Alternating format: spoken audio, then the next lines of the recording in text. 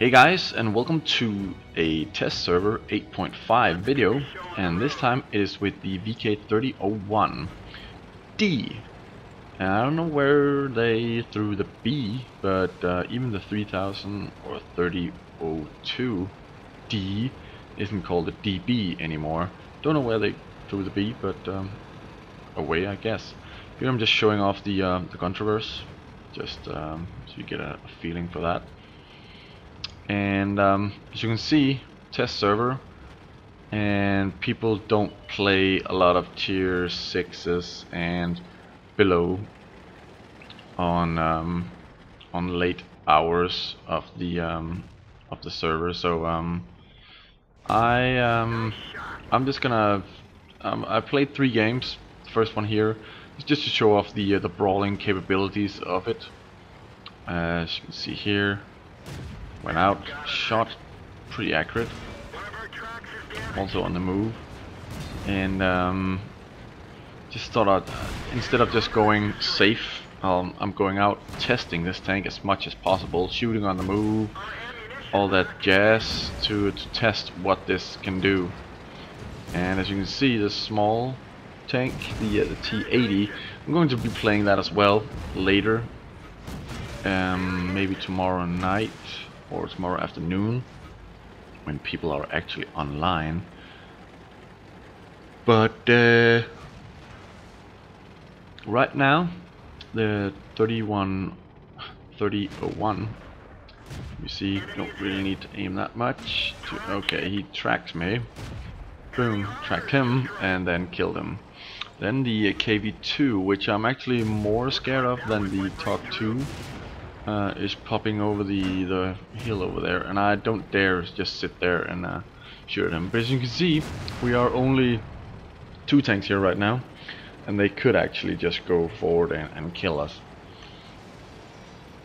You can also see it is, for a pretty big medium tank tier 6, it's pretty mobile. The gun is more than decent in my opinion. 150 damage, I believe. Let's just check it. Oh, that was the 150 penetration. And we have 135 damage per shell. It's decent with the amount of shells it fires. Bounce on that little dude. And the controversy plus turning the chassis.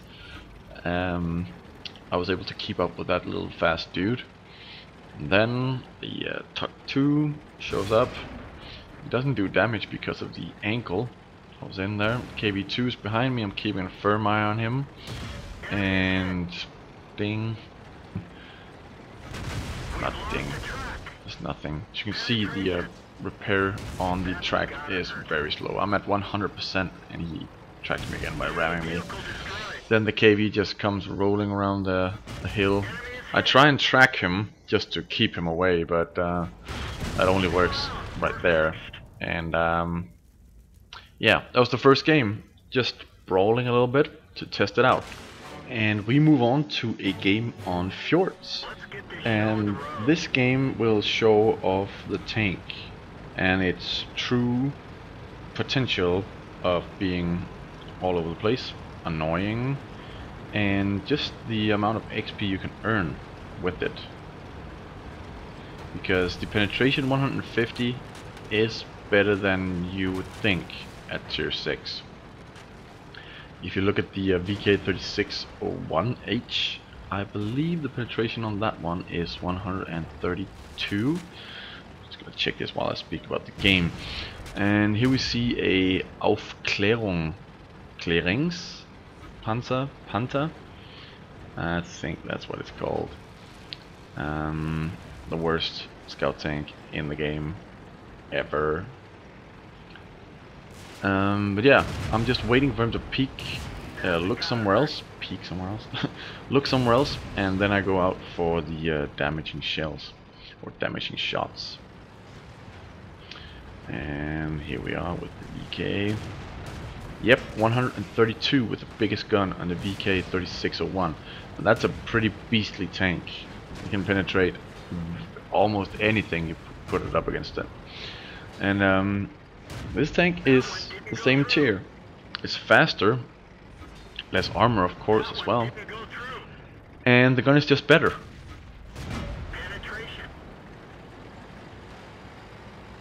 Not so much with the damage, which is 135, which we saw in the other game, but the penetration, 150, is just great.